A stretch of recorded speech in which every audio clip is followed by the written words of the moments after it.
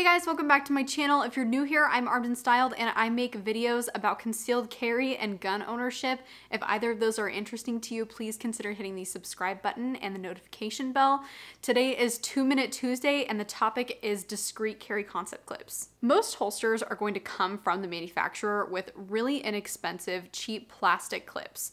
And while some of these are going to work for you pretty well, others are downright unacceptable. We see things like foamy clips break all of the time or even just let go of the belt, and you can imagine why that would be pretty problematic, especially in a self-defense situation. So pretty much anytime I get a new holster in that I intend to carry on a belt, I order new DCC clips for it, and I carry my holsters pretty much strictly with DCC clips, and if not DCC clips, I'm using something like pull-the-dot loops. But for the sake of this 2-minute video, we're focusing entirely on discreet carry concept clips. Discreet carry concept clips are made of a really high quality steel, and they do an amazing job of actually bending and then retracting back to their original position. This plastic clip was sent to me with a recent holster purchase, and I'm gonna show you how when I bend it, which I'm bending it a pretty decent ways, but after I bend it, it doesn't actually want to retract back to its original position where it's making contact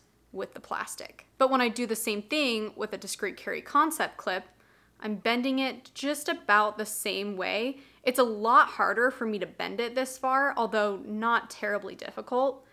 And still it retracts back to its original position where it's making contact with the back of the clip. Long story short, discreet carry concept clips function really well. They hold on to your belt really well. They even hold on to other fabric materials amazingly.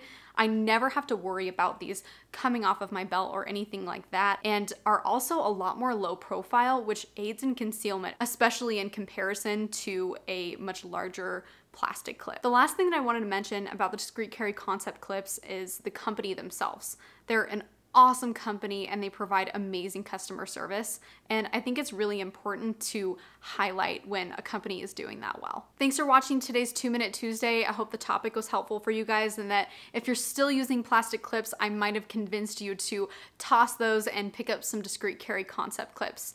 The last thing that I wanted to mention really quick is that I am in no way paid by discreet carry concept clips. I have just experienced amazing customer service with them and really enjoyed their product. Thanks again for watching today's video, and I'll see you guys in my next one.